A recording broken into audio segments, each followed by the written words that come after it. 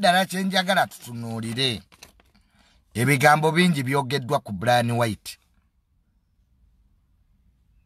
bingi naye ng'ebisinga si bituufu. Abantu bangi bazibaga nti Bana White talina ssente, essente zaamuggwako, Bana White ali bubi, ekitali kituufu. Nze akubuulira na myezi mitono nnyo mbadde Dubai awo nga tugenze ne Donizero okuwummulamu gye nasanga Bana White. Bino byenkubuulira nabiraba e Dubai. Bana White ssente aziina era wooteeri gy'asulamu ya bbeeyi ate nga tasulamu emu. Era mu kavidiyo ako Mwanjeke yakoze oyo wa mobile money agamba ati Bana White mufere ayina ebintu bisatu bye yayogedde byenjagala obiteekeko obwongo. Ekisooka yagambye nti Bana White ayina wooteeri gy'asulamu era mbu yamutwala nayo nekikonfaminga bulijjo kye mbagamba nti Bana White ayina wooteeri gy'asulamu ya bbeeyi. Era oyo muvubuka Mwanje yakyogedde mu kavidiyo nti yamutwala simanya ku wooteeri mu room 11 kiba kikonfaminga nti omusajja wooteeri agiina. Nze Bana White yantwala mu wooteeri eyo kuba era kwe twali tusula nga tugenze Dubai. Bana White kwasula wooteeri ya bbeeyi ekyamazima ddati wabeerawo mwavu eri Dubai awo street sizimanyi oba alubadda oba alubiki. Kakati ekyo kitegeeza nti Bana White bye bagamba mbu talina waasula wooteeri weeri ate nga maanyi kubanga ono omuvubuka Mwanje akyogera mu kavidiyo. Ekyokubiri Mwanje agamba nti Bana White abadde nga mutuma amugireyo ssente. Kale ate ogambye omusajja talina ssente ate Mwanje otugamba nti Bana White abadde nga akutuma omugireyo ssente kyategeeza ssente weeziri. Mwafunyemu just miscommunication. Sete weki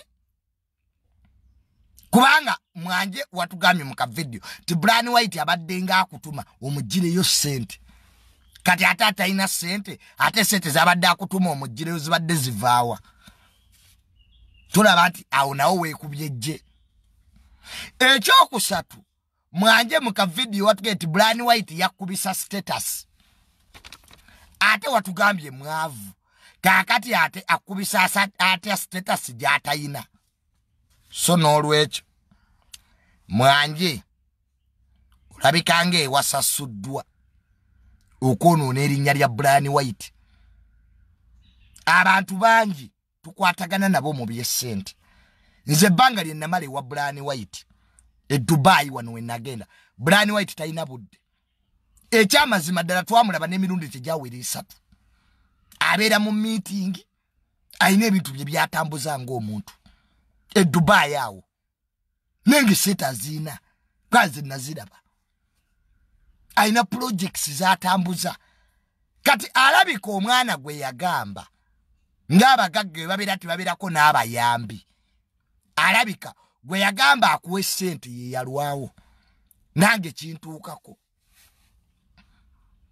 Lumu nagenda mu restaurant okulya emmere nenkubira omwana akola ku by'essente kwaze nina accountant wange ne mugamba loni nyambo sasula aba restaurant ne yeerabira mbandi ewaka mbandi wange omusajja kyava nkubira ati junior tukubanja ne mugamba mwe mumanja ssente ki tiwajja wano n'oli ebyokulya n'otasasula.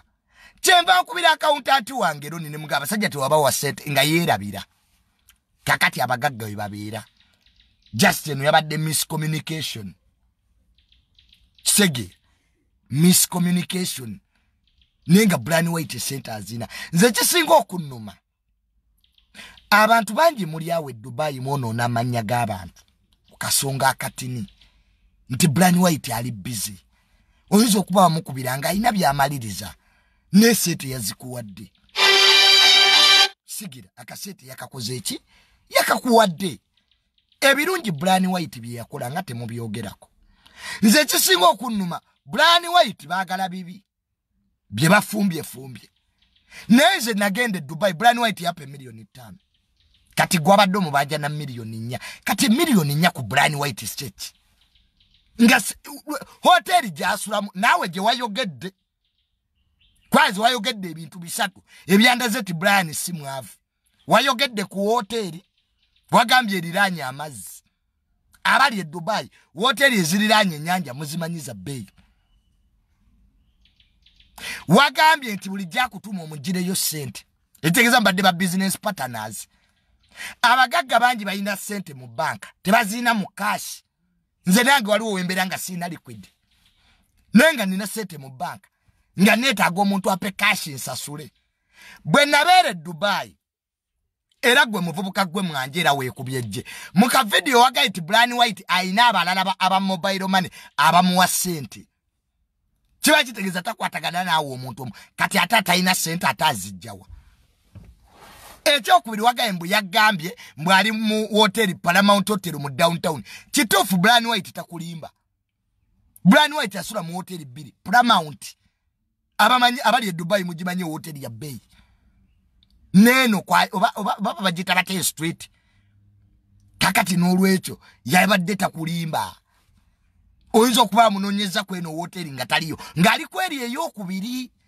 so it was just a miscommunication ekintu kitono nnyo kyabadde tekikwetagisa mwanje kuvaayo kutandika kugamba Brian White mufere seged nenga Brian White yakola ebintu bingi wano Brian White yayamba abantu just abana Uganda mwine no mentality nti omuntu walekerawo bayamba mbwaba ayavuwadde wano mama Fina yavuddeyo n'alekerawo okuyamba kati bategeza mama Fina mwavu kati Brian White we yakoma okuyamba kwa bingi nnyo bye bamukola nange ne wembanzi Brian White yayamba abayimbi Brian White yalisa abayimbi mu COVID Brian White yakola charity eyo namu Northern Uganda ne kantini eri eruzira mukomera Brian yajizimba Brian White yazimba ennyumba ya radio n'agimala n'entaana Brian White siye yabikola ennyumba ya radio mugenzi lwaki temusiima lwaki muno n'amanya g'abantu abana be Dubai ate that's a common character eri awo mu Middle East omusajja kkiriza nti yes wamuwa sente ne miscommunication gye mwafunye tekitegeza ati Brian White mufere kati ze yakusasuziza yazijjewa just gwe yakuwa okusasula yalwawo bulwi abagagga bonna we baba otegera kati nze Brian ya percent nawe aviator twali nze aviator ne kimunana Brian twamusanga wawo kweyo eyo hoteli kwe twasulanga tugenze Dubai Brian yasuzeewo emyezi nawe kye wayogedde wageeti omusajja yankubisizza status kati atata ina set wali omuwazaaki lwaki wali omuwola ng'akibanyi tayina wandigeeti Brian tayina wasula so n'olwekyo abana Uganda tujjewo ogwo omutima mbu omuntu wakoma okuyamba abantu wano Brian mumwogeredde yayavuwala kwata kyayamba bw'oba oyagala abana Uganda obeeta mwetandika okuyamba mama Fina abadde ayamba azza abaana ku ssomero buli alemereddwa obufumbo atuka mama Fina yagenza okulaba nga bana Uganda newo bayamba otya tebasiima so mwogere ku birungi Brian bye yabakolera Brian White tayavuwalangako esente zaziina businessman just yava mu negative life yava mu negative otuuka n'okoowa otuuka neweetamu abantu ninga ebirungi bye yakola bingi ebyo temubyogerako mupanga bisitole Brian mufere kati emiliyoni 4 nze Brian yampa diramu 15,000 omanye ebbanga Brian lyamaze Dubai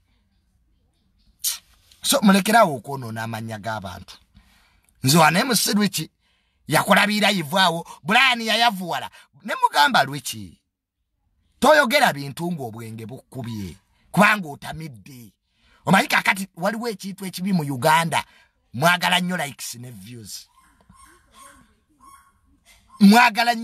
ne views naye omuntu gw'oyogerako gwe wamuwa sente z'ayina akakati Brian White seti zaina zize wadembo zikozesanga bwayagala bwaba yakoma okuyamba mu Uganda nga yayamba ko be yayamba ne mutasiima ne yeddire Dubai atandike business atambuze business ze kati awabafuuse mwavu mwejje mu mentality y'ekintu ebyo ebintu ebyo bye mukola kwa mwagala nnyo likes Segera. So that was a miscommunication. Era mwanje kyabadde kirungi nnyo kye wakoze okwetondera Brian White. Waliwo abakuwadde amagezi amakyamu. Waliwo abantu abeerawo nga bawujja bunyama we Dubai. Gundi talina sente. Ninga just bibeerawo mu business. Buli alina business okimanyi. Nti tubeerawo nga tetulina cash. Nga weetaaga liquid. Nenga tekitegeeza toyina sente. Kakati mwanje wayogedde ebintu bisatu. Mu video byo ebyalaze nti actually Brian sente azina. Wayogedde ku kyawo hoteri. Eriranye amazzi. Wandigambye ate omufere abane wasula. Wandige Brian talina wasula. N'ogamba nti bulijja akutuma akugireyo omugireyo sente ze. Nze nali ewa Brian ng'alina abaana bamuleetera sente awo. Kwabeera na $1 kuzikyusa bazize mu za Uganda. So tujjewo emitima emibi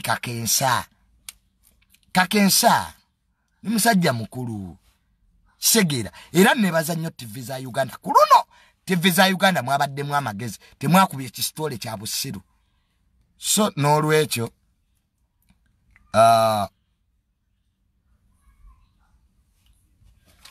Musiruchi namugamba ti akasajja kaina sente. Njagala Musiruchi omale Dubai emyezi Brian White okuva we yava mu Uganda agenda myaka 3. Akasajja ko hoteli zikasulamu za amaanyi. Kazi ne receipt naziraba. Ze junior sogera bya bulimba. Nali Dubai awo. Kisije nikandaga ku sente nenkoma ni ngamba kasuku. Ni mugamba nti cho kituufu Brian White seta achazina just because he distanced himself from negativity. Abana Uganda ne boli bakolera ki? Tebasobola kusiima. Agati Brian yayamba abayimbi wano. Ebyo ebirungi bye temubyogerako. Mwagala bibi. Brian yakoze bwati. Brian White alina sete. Kwabye ebitunda. Ninga si bituufu. So mwami mwanje owa mobile money Dubai kiwakoze kyabadde tekyetaagisa. Kwangira mu ka video ko weekubyejje. Ate omufere omuwoloti. Ate omufere abane wasula. Ate omufere abane status. So n'olwekyo ebyo bibozi by'abaana be Dubai. Ne live up to that standard. Omuntu wabanga badde customer wo nga Brian White akuwa $, omwe dirham tekitegeeza nti mufere. Byabadde byonna tebyetaagisa. Kati yazikuwadde sente zo. Kati bye wayogedde onaabizaayo. Era kirungi wali yose ne weetonda kuba wakoze ensobi. Muganda wange abagagga yige nkwatagana ne yabwe nabo. Omugagga oyiza okuba wamuwa sente naye nga abaana be yagamba okukolako be baluddewo. Brian alina business wano e Uganda. Era ekyokuga nti zidde Uganda teyakulimba nange $5,000,000 zeyampa nazifunira Uganda. Kubanga olw'abalabe bayina bwakola transaction. Ate omufere alina location. Oyizo kati gundi yanfeze ate n'oyogera ne hoteli kwasula. Mbu yaŋŋambye bw'ali mu downtown takulimba. Brian waba tali ku Alibada. Abeere no ku Paramount Hotel nayo nagendayo. Saba gita Paramount. So mulekerawo okufuula abantu ababi. Bwe watuukira ogenda mu negotiation naye. So n'olwekyo nze recently waliwo omuvubuka abadde anvuma bamuyita Lama ku TikTok okwo. Kuba nze navayo nali ku TikTok. Omuntu omu nambuuza nangamba Junior Lama yagenze bweru. Mu mutima gwange ne mubuuza Lama yaani? Akola mulimo ki? Okitegeera nga njagala mumanye gwaŋŋamba. Kwazi ba TikTok sibamanyi. Andi si musango gwange. Abantu bangi bali ku social media balowooza tubamanyi. Kati kwe kubuuza Lama yaani? Saakyogera mu bubi. nali njagala kwebuuza lama yani kwazi nali simumanyi ekyamazima nali simumanyi muvubuka yatandika kunvuma Junior lwaki tomanyi anvumye nze nengano muddamu kuba nze sikyalina budde bw'abantu obudde bwennina bwakwejja mu bwavu tuwadde nnyo abantu obudde kati ba TikTok abasinga obungi balowooza abantu babamanyi ninga ekyamazima ddala tebabamanyi kati TNC olaba kamiliyoni akyalanga konsatize nga mu Uganda wandisubidde nti kamiliyoni buli omu amumanyi ne kamiliyoni waba ne konsati alanga kati olaba Shero ekyalanga kiba kitegeeze si buli omuntu amanyi Coca-Cola kati Coca-Cola emaze emyaka emeka mu Uganda right now Coca-Cola ze company esinga okuba obulango mu nsi yonna nenga wandisubidde by this time buli omu Coca-Cola agimanyi so ba TikTok temukitwala bubi omuntu waba agambye nti takumanyi tonyiga toyomba tovuma nze nabagamba bwoba yagala nkuddemu ngonjogeddeko gwe leeta appointment leetayo okola mulimo ki leeta ebyapa byoyina mmanya go oleete n'emmotoka gy'ovuga kwafe ne tulina ebizibu byanjawulo gw'oyinza okuba onoonya 5,000 zikuyisa mu lunaku oli ekikomando nze Junior noonya miliyoni 3 kakati tulina ebizibu byanjawulo nze kyovula nsiddamu banvuma nziramu asinga yekka bw'oba oli eyo ng'onsinga n'onvuma nja kuddamu naye ate bensinga sibaddamu so yesterday nakutte simu nenjikubira lama nasose kubira Frank abaho nenkubira Calvin Kayanja nengamba omuvubuka ono gwe bayita lama anvumira ki namukola ki ogamba nti simumanyi musango actually when nayogedde nerama muntu mulungi is a youth like me abaana abo temubavuma temubasiba listen to them nayogedde nerama netunyumya netuseka nesanga actually bambi tayina buzibu nenga waliwo abantu abamu ndoza abadde bamukozesa bambi anvume ninga is very innocent ila nge Junior sikuyinaako buzibu nemugamba katirama tuli bavubuka n'abavubuka enkola ey'okwessa wansi ey'okwerangira ndoza tayina gweyamba yes is a Junior osobola okunvuma nti ndi mwavu kisinzira bwavu kibwonvuma oyisigide nze teri kintu kye batanvumye mu nsi kyogenda kunvuma kyovula bawe natuula ne Brian White nanyumiza story ye namugamba Brian White webaze Katonda nti okyayina essente okyali mulamu naye abana Uganda obategedde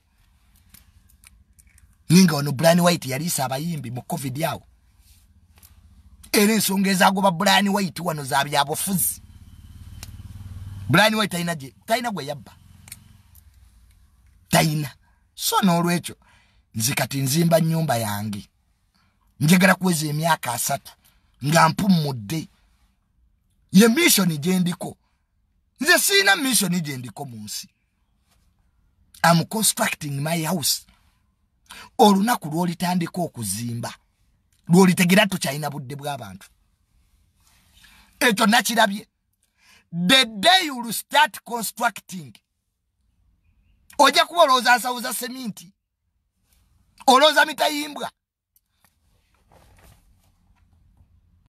olunaku lw'olitandika okuzimba nyoga kati byonna mbikoze mu nsi kati kanzimbe ennyumba oja kutegeera nti tokyalina time kuba oja kuba obala seminti omanyi mu Uganda muno mulimu abantu nga tebalina budde ogenda okulaba omuntu yeeyogeza yekka abala nsawuza seminti abala mabuloka naye kati ekyo temukimanyi kati z'obudde nnina butono ffe tuleekaanye nnyo n'ensi naye ekibuuzo kiri nti ozzaako ki ovumya abantu owemudde abantu omanyidde abantu ekibuuzo kiri nti ebyo byonna ng'omaze obbikola ozzaako ki Ekyo kye kibuuzo kati ekinnumya omutwe. Kyobula ndi mu kuzimba. Njakweza emyaka 3 nga nnina ewange. Manye nti ku social media njasamye nnyo nenvuma abantu n'ekino kye najjamu.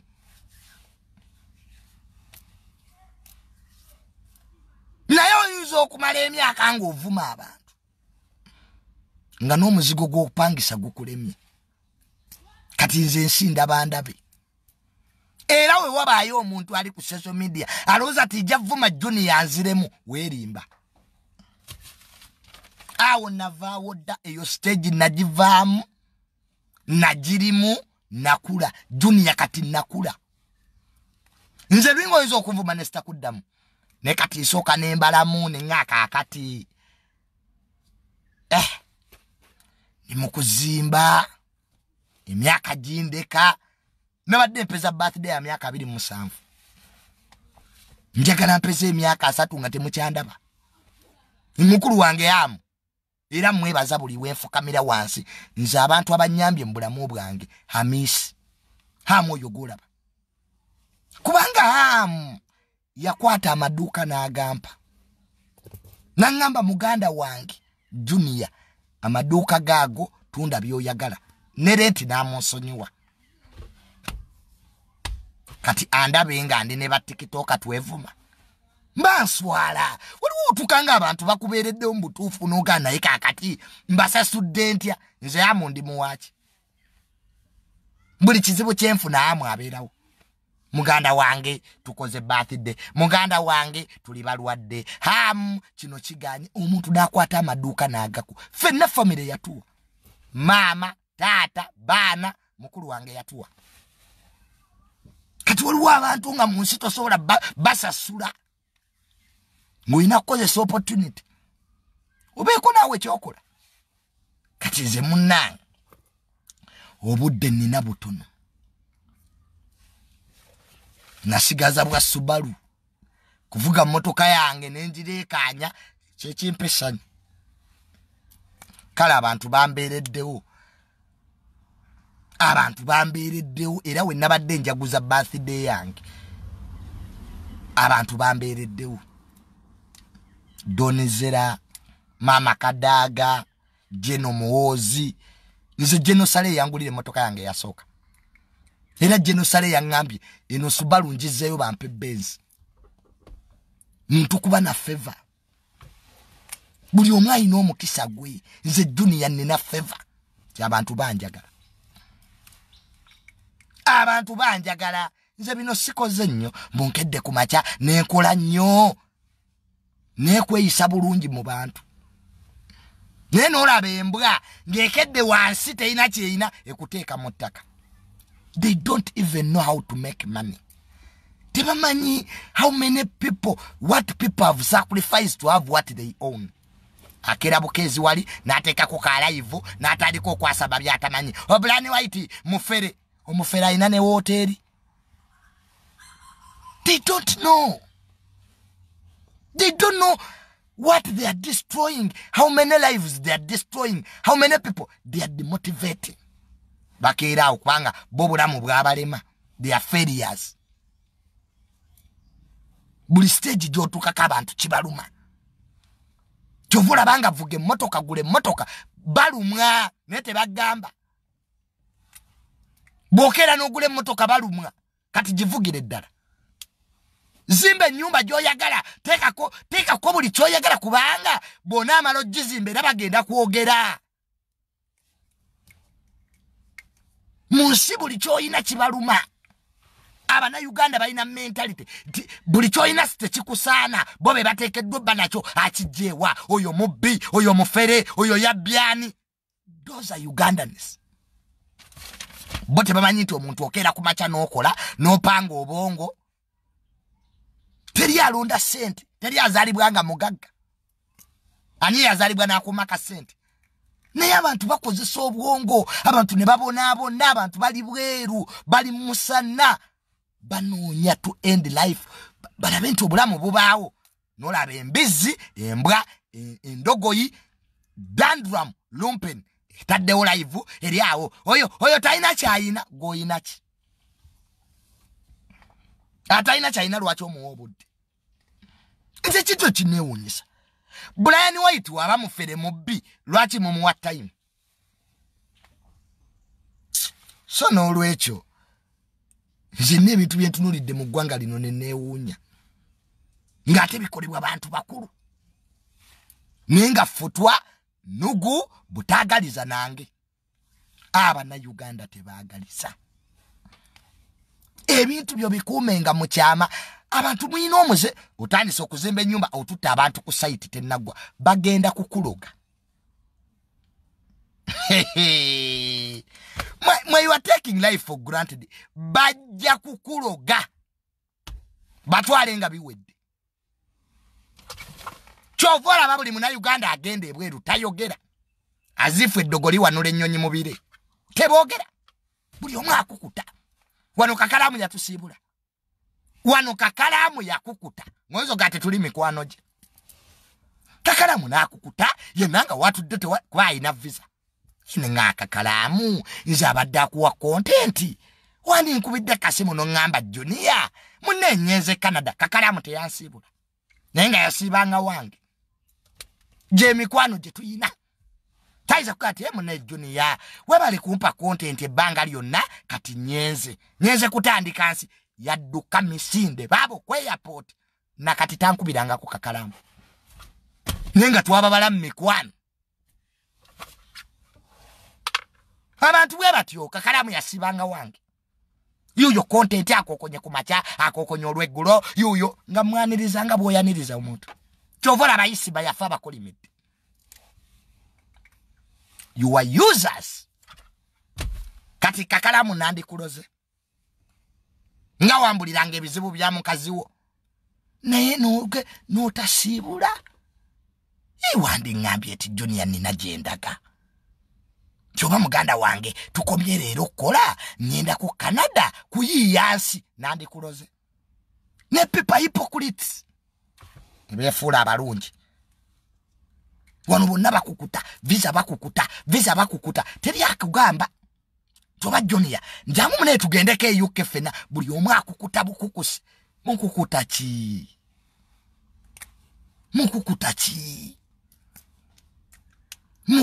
ki baddange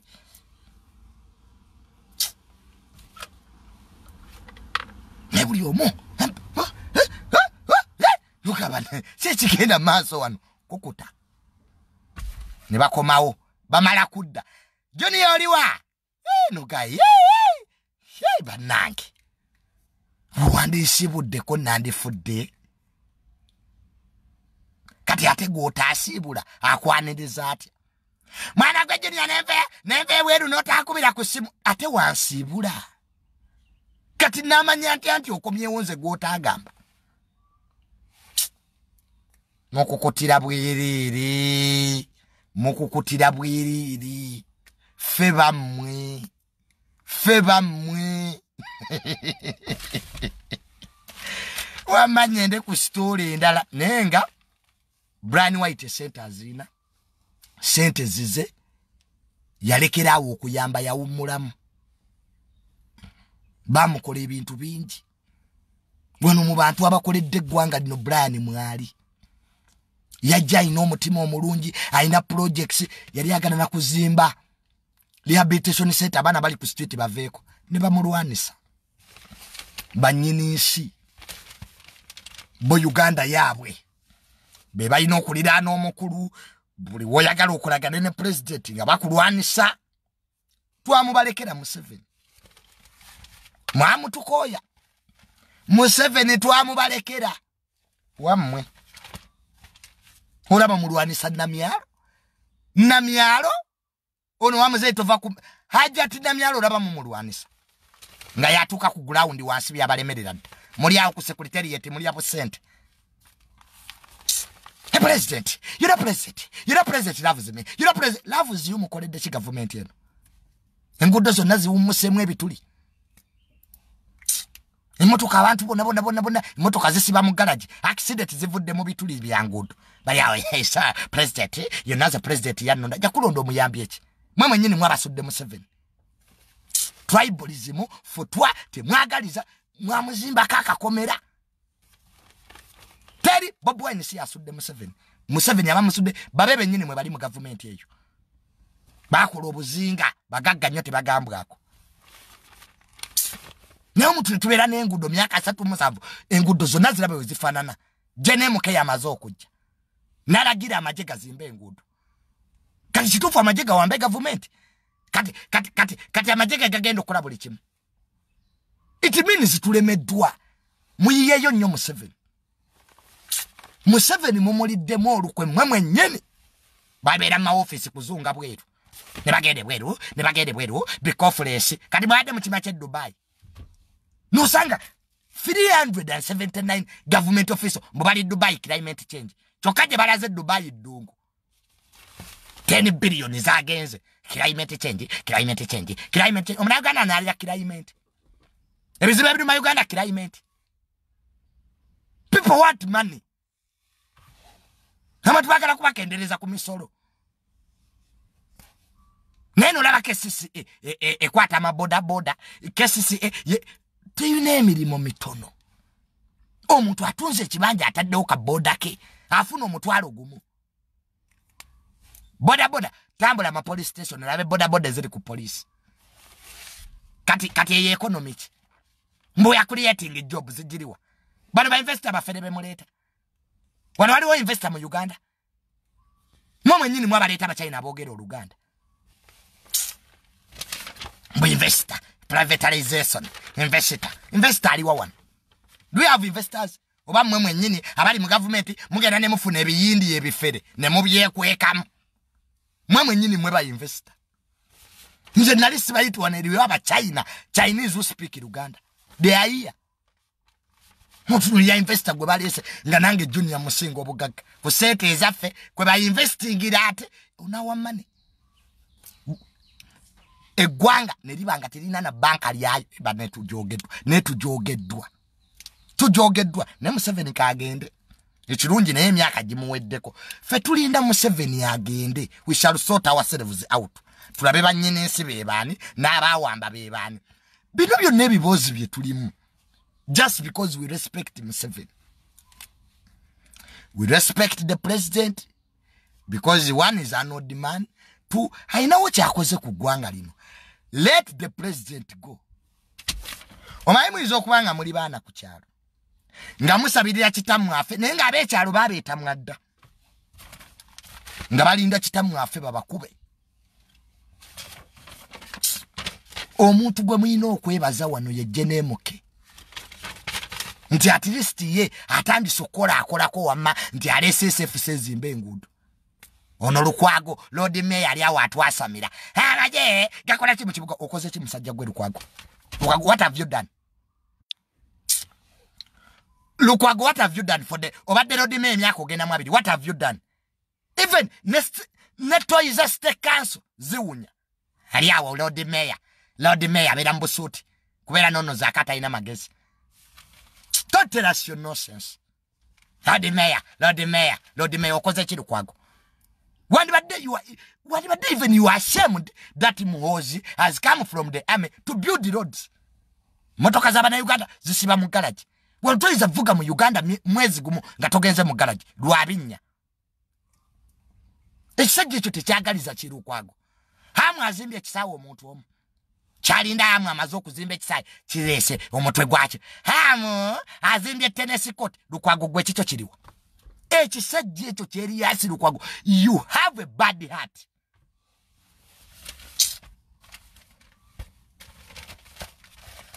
Bani siraba nkomuntu alina mutima mubi. Wano Musisi we yabeererangawo Jennifer Musisi. Nga twaza Jennifer Musisi ekizibu. Era ekyo kirukwago kituwuduwiikinga. Jennifer Musisi ne baleeta Fulaka tumwebaze ye minister wa Kampala yasooka. Kwa Fulaka tumwebaze yalina ministry 2. Yali minister wa Kampala ate ne minister wa presidency. Tulowooza ati Fulaka tumwebaze mubi. Tulowooza Musisi mubi. Twakuba Musisi tukubye tumwebaze. Bagenzi kati Lukwago okoze eki? Musisi yagenda. Fulaka tumwebaze yagenda. Everybody is bad. Bebaganya okola Lukwago. Musajja gwe Elias Lukwago kankubuulire. Stop taking off steroid. Bwisera politicking. Gwe byabufuzi tebito. Tofuna ekiko kyano ga kati kankole. Just idiots. Wanasiba wa genocide. Genocide tete yakusasulira na mabanja. Lukwago limuna mateka. Genocide baluwa jiyafulumya ngati wa mtu wala mokoti okumuso winga. Wabi yali ayogera byali bifu. You man, let me tell you, Elias Lukwago. Stop shouting for us. We are tired of your nonsense. Bulisa muzanya bulemu games. Chitaka ye mubi.